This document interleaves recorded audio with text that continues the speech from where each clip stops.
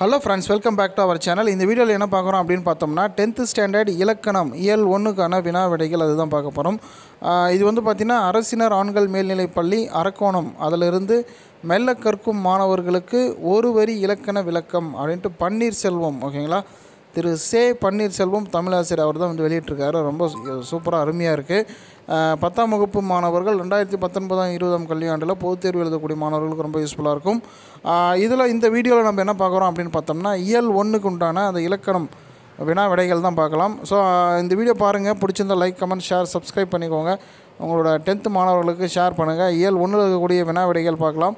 இது பிடிச்சிருந்தால் சொல்லுங்கள், அடுத்தடுத்த இயல் வந்து நான் வந்து அப்லோட் பண்ணுறேன். சரிங்களா? இப்போ வந்து ஃபஸ்ட் இயல் மட்டும் பார்க்கலாம். ஸோ நோட் பண்ணிக்கோங்க. தயவுசெய்து யாரும் பிடிஎஃப் ஃபைல்லாம் கேட்காதீங்க. ஏன்னா வந்து அப்லோட் பண்ணுறதுல சில ப்ராப்ளம் இருக்குது. ட்ரைவ் ப்ராப்ளம் அப்படிங்கிறதுனால என்னால் அப்லோட் பண்ண முடியல. ரீட் பண்ணுறேன், நோட் பண்ணி வச்சுக்கோங்க. இன்னொரு விஷயம், நீங்கள் டவுன்லோட் பண்ணி வச்சிங்கன்னா அது மொபைலில் எங்கே ஸ்டோர் ஆகுதுன்னு தெரியாது. இன் ஃப்யூச்சரில் நீங்களே தெரியாமல் கூட டெலீட் பண்ணலாம். அதனால் மறக்காமல் எழுதி வச்சுக்கிறது ரொம்ப நல்லது. சரிங்களா? ரைட். ஸோ ஃபஸ்ட்டு வந்து என்ன கொடுத்துருக்காங்கன்னா உயிரளபடை என்றால் என்ன அப்படின்னு கேட்டிருக்காங்க. அதுக்கான விடை வந்து ஷார்ட்டாக கொடுத்துருக்காங்க. இதுக்கான ஃபுல் மார்க்கும் கிடைக்கிறதுக்கு வாய்ப்பு இருக்குது. ஏன்னா வந்து பெரும்பாலும் எடுத்துக்காட்டு கொடுத்துருக்காங்க. அதனால் வந்து ரொம்ப யூஸ்ஃபுல்லாக இருக்கும். ஸோ நான் நோட் பண்ணி வச்சுக்கோங்க. உயிரளபடை என்றால் என்ன? உயிர் நெடில் எழும் 3-4 மாத்திரை அளவு அளபெடுத்து வருவது உயிரளபடை. அவ்வளோதான், ஷார்ட்டாக கொடுத்துருக்காங்க. சரிங்களா? எனக்கு தமிழ் ரொம்ப டஃப்பு, எனக்கு தமிழே வராது. நான் இங்கிலீஷ் மீடியம், நான் வந்து தமிழ்நாடாக இருந்தாலும் எனக்கு சுத்தமாக இங்கிலீஷே வராது. நான்லாம் வந்து ஃப்ரான்ஸு ஜெர்மனியில் பிறந்தேன், தமிழே எனக்கு தெரியாது அப்படின்றவங்க இதை தயவுசெய்து டவுன்லோட் பண்ணி யூஸ் பண்ணிக்கோங்க. அடுத்து செகண்ட் கொஷின், உயிரளபடை எத்தனை வகைப்படும்? 3 வகைப்படும். கேட்ட கேள்விக்கு விடை எத்தனை வகைப்படும் அப்படின்னா 3 வகைப்படும். அவை யாவைன்னு கேட்டால் அது என்னென்ன அப்படின்னு எழுதணும்.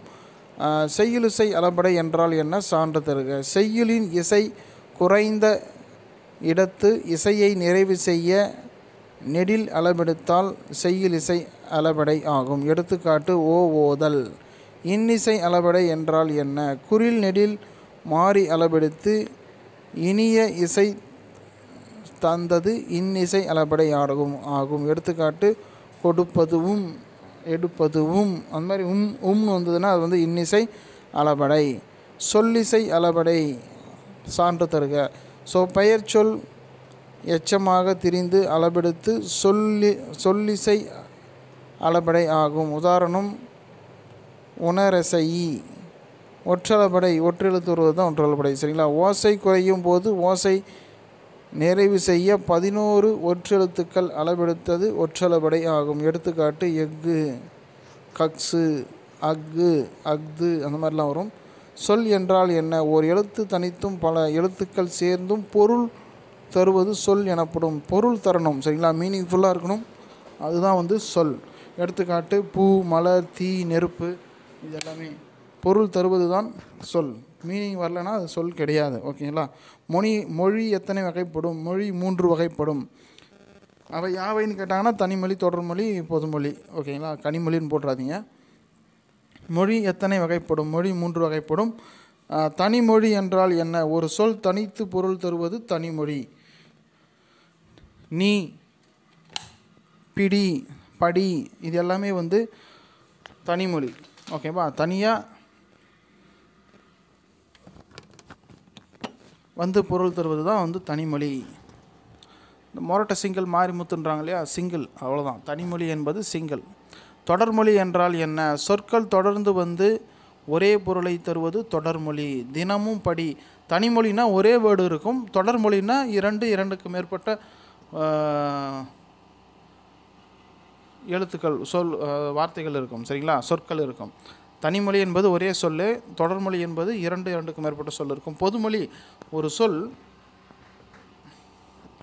ஒரு பொருளையும் அச்சொல்லே பிரிந்து வந்து வேறு ஒரு பொருளையும் தருவது பொதுமொழி. அதாவது பலகை அப்படிங்கிறது ஒரு மீனிங்கு. அதை பிரித்தோம்னா பல கை அப்படின்னு டபுள் மீனிங் வரும். சரிங்களா? அதுதான் பொதுமொழி. அந்தமான் அப்படின்னு சொன்னோம்னா அது ஒரு தீவை குறிக்கும். அந்த மான் பிரித்து எழுதோம்னா அந்த மானை குறிக்கும். ஓகேவா? விலங்கு. ஸோ அந்த மாதிரி வந்து தனிமொழி, தொடர்மொழி, பொதுமொழி, அதை பார்த்துக்கோங்க. அடுத்து வந்து தொழிற்பெயர் என்றால் என்ன? சான்று தருக. எல்லாத்துக்குமே சான்று கொடுத்தீங்கன்னா உங்களுக்கு மார்க்ஸ் உண்டு. வினை அல்லது செயலை குறிப்பது தொழிற்பெயர் ஆகும். படித்தல், நடத்தல், ஓடுதல் இதெல்லாமே வந்து தொழிற்பெயர். ஓகேங்களா. விகுதி பெற்ற தொழிற்பெயர் யாது? விகுதினா அது ஓடுதல், ஓடு கூட்டல் தல், ஓடுதல், தல் அல்லு இது மாதிரி விகுதி வரும். எதிர்மறை தொழிற்பெயர் என்றால் என்ன? 15வது முன்னிலை தொழிற்பெயர் என்றால் என்ன? 16 முன்னிலை திரிந்த தொழிற்பெயர் என்றால் என்ன? ஸோ 15 வந்து பார்த்திங்கன்னா முன்னிலை தொழிற்பெயர், 16 முன்னிலை திரிந்த தொழிற்பெயர். ஸோ இதெல்லாமே தெரிஞ்சு வச்சுக்கோங்க. ஓகேவா. அடுத்த வீடியோவில் இயல் 2க்கான வீடியோ வேணும் அப்படின்னா கமெண்ட்டில் இயல் 2க்கான வீடியோ கேளுங்க. நான் வந்து தனியாக வீடியோ அப்லோட் பண்ணுறேன். ஓகேவா. இந்த வீடியோ பிடிச்சிருந்தால் லைக், கமெண்ட், ஷேர், சப்ஸ்கிரைப் பண்ணிக்கோங்க. மறக்காமல் 10th ஸ்டூடெண்ட்ஸுக்கு ஷேர் பண்ணி விடுங்க. சப்ஸ்கிரைப் பண்ணிக்கோங்க. Thank you friends.